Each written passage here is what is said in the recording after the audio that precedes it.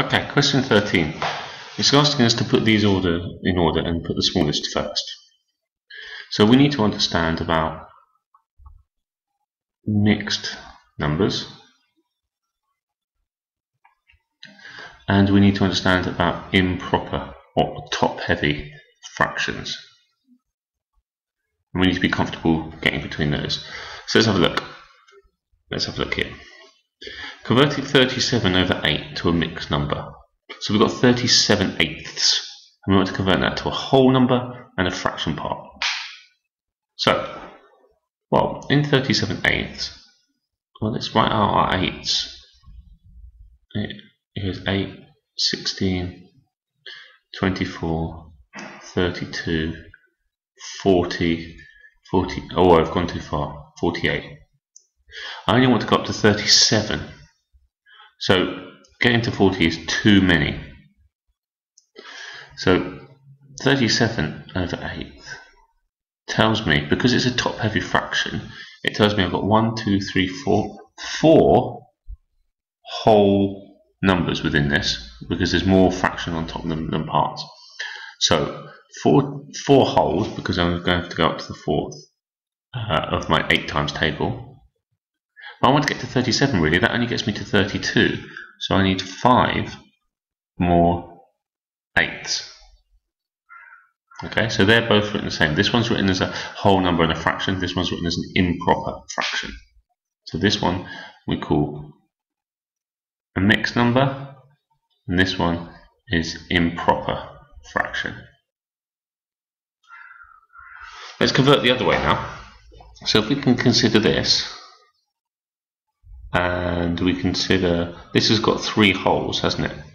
So it's 3 wholes, whole plus 2 over 7.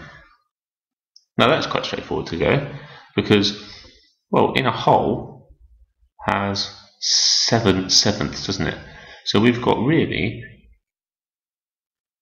21 sevenths from the whole numbers, plus the extra 2 sevenths, which we've got left over here. So 3 wholes is 21 sevenths, and 2 sevenths is what we've got left over. So overall, as a top-heavy fraction, we've got 21, 22, 23. 23 sevenths. And that's it, it's an improper fraction. So, let's have a look and see how we get on. Let's have a look here. 21 over 9. So let's think about our 9s. Our 9s go 9, 18, 27's too many, isn't it? So that means we've got 2 wholes, which we've got here, and then we were on 18, so we must have 3 ninths left over. Yeah. So look at this one. That's a boring one. How about this one? So in each one of these we have 3/3. So 1 whole, 1 whole is equal to 3/3. So we've got 9/3 here, and another one here is 10/3 overall. So, yeah, 10/3. Let's see if we can do these ones without 7/6 means 7/6. This is a bit weird. 7 over 6. That means we get 1 whole, and we should have 1/6 left over. We should have 1 whole plus 1/6 left over. And we've got 10 here. Ah, there's our whole. So we've got to have 1/6. So the numerator's got 10 times bigger. So this must be 60. Not in simplified form. This one would be better. It would be better to write this answer as 1 whole and 1/6. But just to check our understanding, you can see that actually we could write as 10/60. Let's have a look. 7/6. This is the question we just did. 1 whole, because 6 goes in there once, with 1 bit left over. Let's have a look.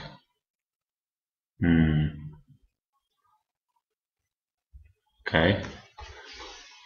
2 wholes and 9/10. Well, there's 20 tenths in here. There's a tenth 10 tenths in each hole, so that makes 20 tenths in this bit here, plus 9 more makes 29 tenths. That's 27 over 8. Our 8s go, how do our 8s go? 8, 16, 24, 32. We don't need that one. So it's 3 holes and then 3 left over. Okay, good. I think we're cracking this. So let's go back to our question. Put them in order. Well, let's put them all in the same type first. Let's all put them as top-heavy fractions, and then we'll be able to compare. Oh no, we can do it as all as top-heavy or as all as mixed numbers. Excuse me. So this one, I'll leave 2 and 3/8.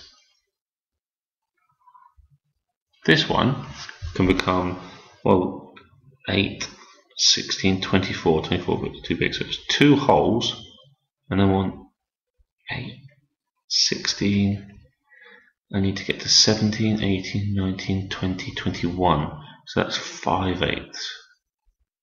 Okay, so it's bigger than that one. Let's look at this one, 9/4. So fourths go 4, 8, 12, I know 12's too many, so that one's 2 holes, and then I want 9/4, so it's 1/4 left over, and then this one over here is already written as 2.5. Okay, so we know that these two, which this one's bigger because this is 2 and 5/8, this is 2 and 3/8. We need to write these ones in 8ths. This one, 1/4, is really 2 out of 8, and over here it's really 4 out of 8 because a half is 4. Half of 8 is 4. So there we go. So let's put them in order then. Which one's the smallest? This one's the smallest. So let's put it in the original form. 9/4, and let's tick it off. Then it's the 3/8 one, isn't it? So it's 2 holes and 3/8. Let's tick it off. And then it's the 4/8 or the half, which is 2.5. Tick it off, and that leaves us with the 2 and 5/8, which we know is 21/8 is the largest one. Okay, a little bit tricky, quite a lot of calculations going on in this video.